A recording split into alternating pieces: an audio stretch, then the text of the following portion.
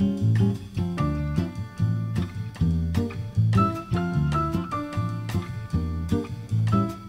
sorry, am I still recording a video here?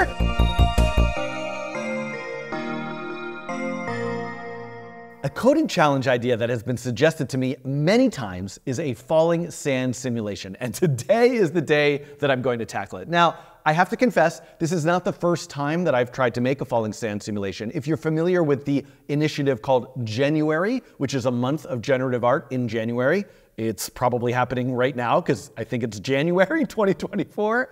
In 2022, I made a falling sand simulation for January. I have no recollection of how I did it, but hopefully there's some muscle memory or deep within the recesses of my brain that will help me through today. A really excellent, wonderful reference, if you're like, what are you even talking about, is the game Noita. It's built on top of the Falling Everything engine, which is this incredible game engine where every single pixel is simulated. I'd also love to highlight Max Bitker's Sandspiel. It might not be how it's pronounced, but I choose to pronounce it Sandspiel, where you could just create this world of sand and water and fire and smoke and fungus all out of pixels. My previous coding challenge, if you happen to watch it, was about cellular automata. And in fact, this falling sand simulation, this idea of any pixel having a state, is it sand, is it water, is it fire, and changing its state based on what its neighbors are doing, I believe this can be done with CA-like rules. Now, maybe you want to keep watching this video, but I do want to just mention that there is this wonderful tutorial online by Jason at jason.today about making a falling sand simulator with P5.js. So we'll see. We'll compare and contrast. Maybe at the end we'll see how does my version work, how does Jason's version work. But you could also go check that out, make your own version, submit it to the Passenger Showcase, and we'll see what kinds of amazing projects this community can make out of falling sand simulated. Let's first establish the world that I intend to create. So the Wolfram Elementary CA was a one-dimensional CA where every cell had a state of a 0 or a 1. Coding challenge 105, I think, was the Game of Life, which is a two-dimensional CA, meaning the grid lives in 2 dimensions, and every cell has a state of 0 or 1. For the falling sand simulation, a two-dimensional grid makes more sense. Let's say this is my P5.js canvas, and I decide that I'm going to place a grain of sand on the canvas. That means maybe this particular cell's state is 1, and all the other states are 0. I want the sand to fall, meaning the rule will be if there is a cell with a state of 1 that has a cell with a state of 0 below it, then that piece of sand will move from its current location to the location below. If it so happens that there is already a cell with a state of 1 below it, then it can't move, it stops. That way the sand will pile up. Let's begin by implementing only that. To make my life a little easier, I'm going to grab this make2D function from the Game of Life coding challenge. Then let's call the space that I'm going to create a grid. And let's establish the resolution of every grain of sand. Now, at some point, it might be fun to try having a grain of sand be a single pixel. But for now, let's have a 10 by 10 rectangle. So I need to establish the number of columns and rows. The number of columns is the width of the canvas divided by the width of one of those little squares. So in this case, 40 divided by 10. 400 divided by 10 would be 40. So I'm going to have a 40 by 40 grid. So that's what I need to size my two-dimensional array as. So I'm using a nested loop to set every position, every column I, every row j to 0. I can then use that same nested loop to draw every square. Maybe if it's 0, it's black. If it's 1, it's white. And just so we can see it, let me give it a stroke of 255. Oh, and the x position would be the column times the width of that square. There we go, a grid of black squares. That's exactly what I expected to see. What happens now if I set one particular cell on this grid to have a state of 1? Look at that.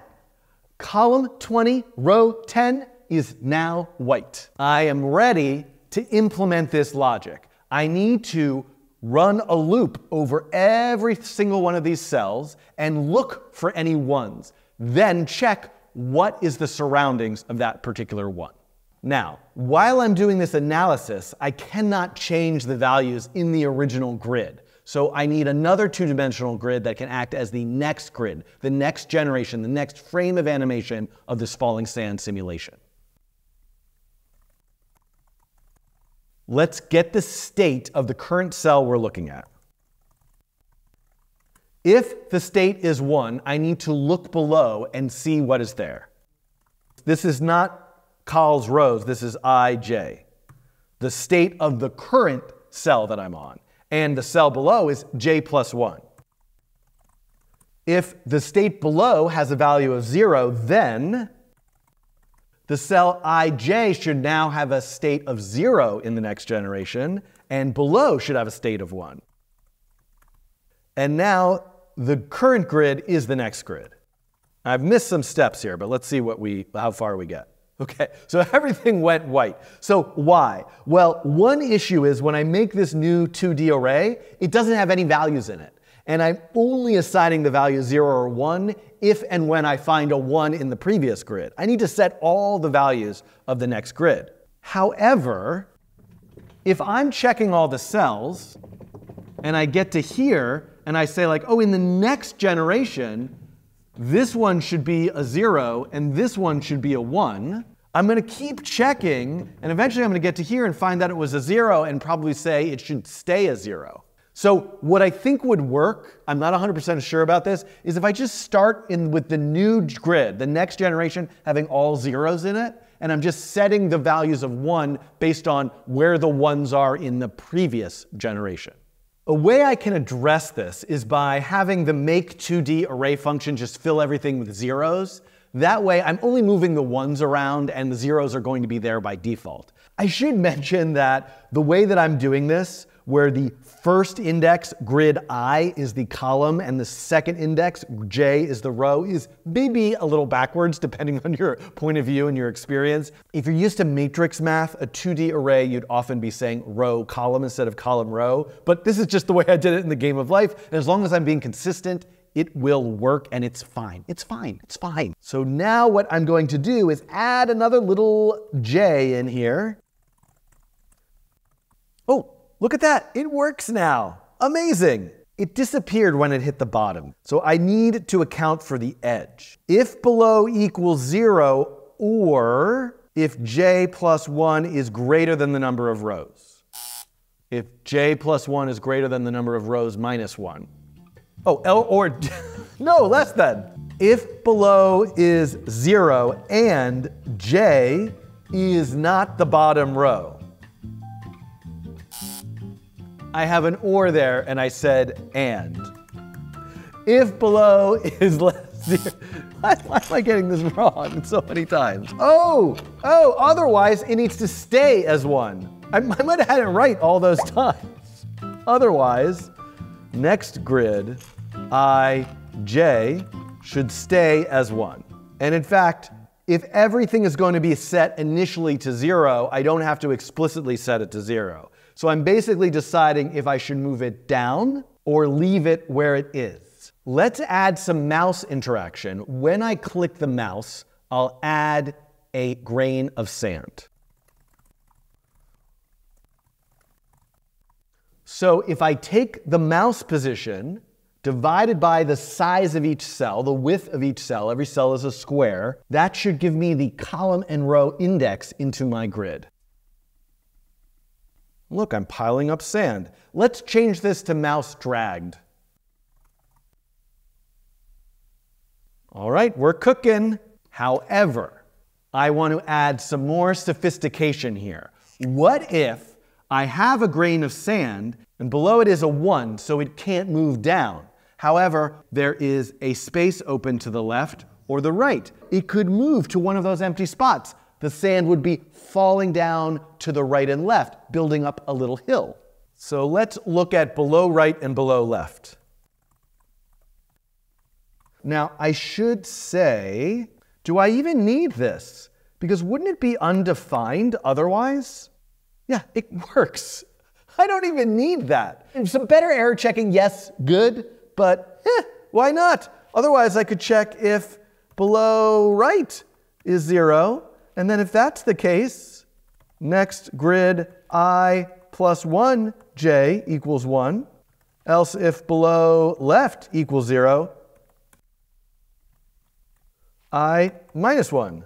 Whoa, boy, okay. All right, I did forget. It's kind of scooting across there. I do need to ignore the bottom row. So I only want to check if j equals rows minus 1, keep it the same. This if statement has gotten really out of control.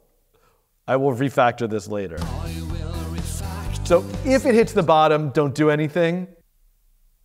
Oh, it's going to keep going. Wait, oh, I have to go down 1. Oh, I'm only going to the right. I also have to go down 1. Well, of course. So I actually don't have this problem. Welcome to a coding challenge where I didn't plan this in advance. Okay, let's come back to this. Okay, this is better. Okay, there we go. Look at my falling sand simulation. Now we do have a little bit of a problem. Notice how it's always going to go to the right first. What would be a nice way of having that be random? I'm going to call it below A and below B plus dir minus dir. dir is either -1 or +1. How do I figure out that? Well, dir is 1, and if random of 1 is less than 0.5, then multiply dir times -1. Oh, I can't wait to hear your better way of doing that in the comments. So A is going to be plus or minus, B is going to be the opposite of that, and then if below A is 0, we're saying plus dir, and if below B is 0, we're saying minus dir. So now it should randomly go left or right. I need to handle the left and right edges. How do I do that? Oh, whoops. I forgot the +1 here. I need the +1 here also. Okay, this looks more like falling sand now. It's not bouncing off like it was before. But why do I get an error here? I'm accessing a nested array. So it's fine if this is undefined. If the first part is undefined, I can't get the second part. That'll throw an error. Well, I think I could just check to see if I'm on an edge. Let's just do that. All right, I'm going to say let below A and below B. Let's let them be undefined. I just need to check the left and the right, and I only need to check I. Okay, only if I is greater than 0 and I is less than columns minus 1. Then try to actually get a real value. I still got an error. As long as I plus dir is greater than or equal to 0 and I plus dir is less than or equal to the number of columns minus 1, then I can do below A. This is me double checking that that's a valid spot. Just because my mouse went off the screen. This is correct now, as clunky and terrible as it is, but my mouse is going off the screen. Okay, let's take out this initial grain of sand. Let's review. I want to add grains of sand, but only if my mouse is within the canvas. Then I want the grains of sand to move down or to the left or right if down is filled, but not if it's on the bottom edge or the left or right edge. It can't leave the canvas. Let's improve a few things about this. One is we can make it more efficient because I don't need to draw all of the black squares. Now this is much faster because I'm only drawing the white squares. I'm skipping drawing and just filling the background with black. Let's give ourselves a bit more space. And instead of dropping just a single grain of sand, what if I drop a small collection of sand particles around the area where the mouse is? So I have the column and row, and we could make a little matrix. How about 5 by 5? So I could write another little loop where I want to go from -2 to 2. That would be 5 by 5. So I have to say the extent, I don't know if that's a good word to use, would be divide the matrix by 2. So I'm going to go from I is negative extent, I is less than or equal to positive extent, I plus plus, j, j, j.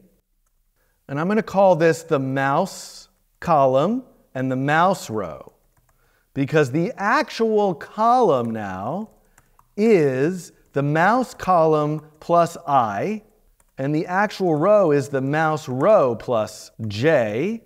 And then here, I can take this and put this in here. So as long as this 5 by 5 area, any one of those cells is within the canvas, I should be dropping sand. And you can see I'm dropping a much larger amount of sand now. Nice little striping effect. Now here's the thing, I don't actually want to do 5 by 5. First of all, that was much bigger than I thought. So let's make this like 3, for example. But also, maybe they shouldn't always all be dropping. So what if I were to actually introduce some randomness here? Only if random 1, like maybe there's a 75% chance that I'm going to drop that little grain of sand there. Let's go back to 5. So it's a little more amorphous. Okay, now we're dropping some sand. This is just lovely. How about adding some color? So one thing that I've done here is that everything is based off of the state being a 0 or a 1. But what if I think of the state as being 0 or anything that's not 0? As long as it's greater than 0, draw the, what if I use its color? Oh, I have an idea. What if I have a hue value equal to 0? And let's say, this is a little bit nuts, color mode, because I have to make everything a rainbow, clearly. HSB, 360 is the default, 255, 255. So this is huge saturation brightness. So what I'm going to do is I'm going to set the grid to a hue value, then I'm going to fill it with that hue value and a full brightness and saturation. As long as the state is greater than 0, everything else should be the same. Equals, not 1, but the current state. So I'm passing the color around. Let's see what happens. You don't see anything. Oh, the hue value is 0. I forgot I can't use a hue value of 0. Oh my goodness. Let's give it a hue value of 200. There, okay, it's blue. The reason why I was doing this is I was thinking, what if the hue changed over time? So hue value plus equals 0.1, like as I'm dragging the mouse. Okay, I guess I should have it change a little faster. Ooh, I love this. Okay, well, it's going to stop at 360. So if hue value is greater than 360, set it back equal to 1.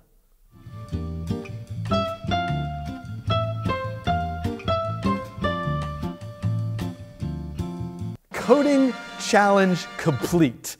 However, I don't know if I can release this code without fixing it up just a little bit. Let's write a function to help with this logic down here, a function that returns true or false if a column is within the bounds or not. What should I call this? Within columns, I. Return I is greater than or equal to 0, and I is less than or equal to the columns minus 1. So now I can check here, within calls the column, and let's do one for rows. So that cleans up this code just a little bit. I can also now clean this code. The state of the current cell. Look at this. I have that variable state, so I can use that here. This will make things a little bit nicer also. I'm checking a random direction, that's fine. I don't love just making them undefined. Let's start with them as -1. Then if it's within, then I'll give it the actual value. And then these won't trigger unless there's 0, which is not -1. I don't know if that's better, a little bit better. Maybe I'll put some comments in the code. That'll help a little bit. Just hold that thought for a second. I don't need this anymore.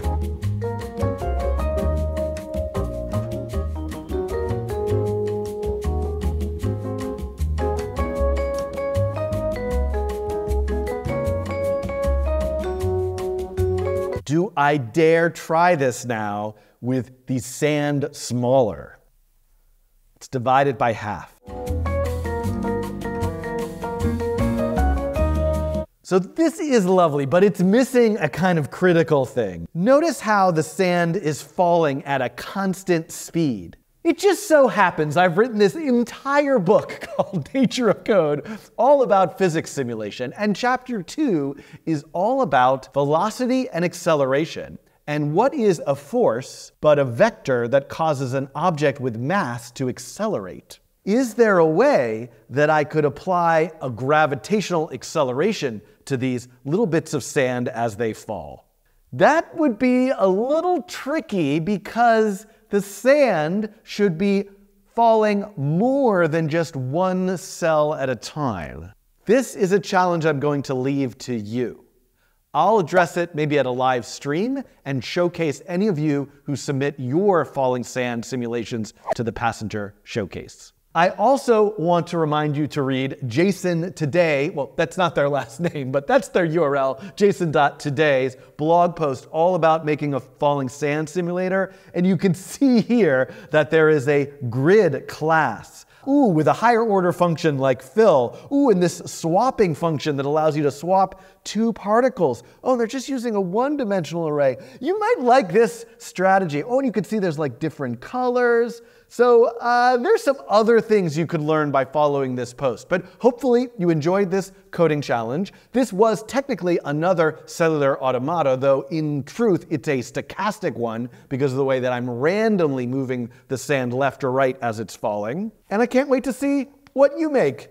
Have a great day!